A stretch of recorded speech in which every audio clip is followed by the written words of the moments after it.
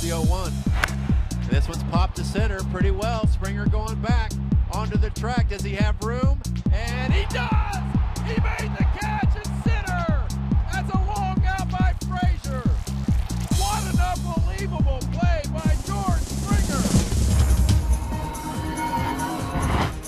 I'm Darwin Zook with the MLB.com FastCast. The Houston Astros were led by the pitching of Justin Verlander and a balanced offense to win 7-1 and force a Game 7 in the ALCS.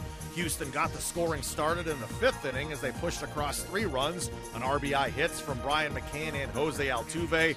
Verlander kept the Yankees at bay, throwing 7 scoreless innings with 8 strikeouts, including some nasty pitches to Aaron Judge and Todd Frazier. The biggest moment of the night, though, was in the 7th inning when George Springer made a leaping catch at the wall to rob Todd Frazier of an extra base hit and keep the Yankees off the board. Verlander talked about the big elimination game victory. Man, you're watching the outfielder. I mean, all you can do as a pitcher is just watch the outfielder track it and track it and track it, and then most of the time when they go to jump, it's kind of like, eesh.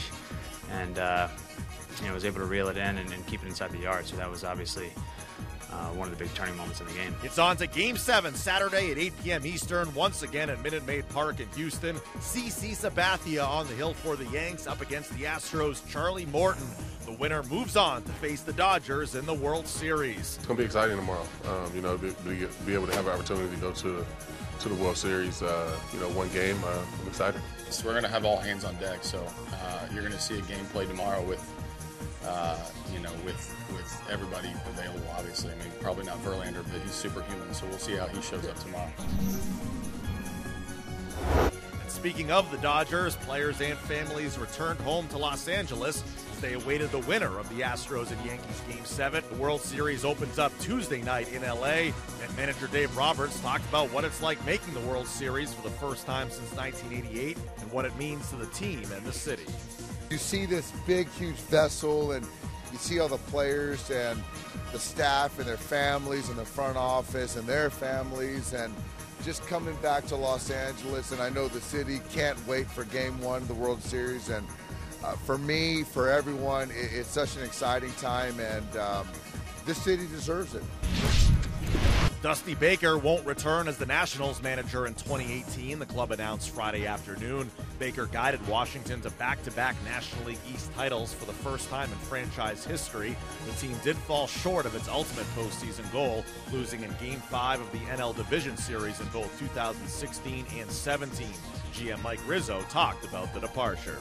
I just wanted to say that the Lerner family and the entire organization would like to thank Dusty Baker for his 2 years in the dugout, where he's led us to back-to-back division titles and in the first time in our history, and was representative of the Nationals with class and dignity on and off the field at all times. We wish him the best moving forward. On Friday, Ron Gardenhire put on the Old English D, becoming the 38th manager in Tigers history. Gardenhire talked about taking over the so-called rebuild and wanting to win now. This is a good thing, and it really never bothered me whatsoever. I've had a lot of my buddies going, "What are you doing? You want to get your brains beat out?" No, I don't want to lose. And who's to say we have to lose next year? Who's to say? Baseball's a great game, and a lot of things can happen. So I'm going to go in there thinking we're going to kick some people's, I'll say, butt. For more on these stories and complete postseason coverage, keep it locked in to MLB.com. It's baseball everywhere.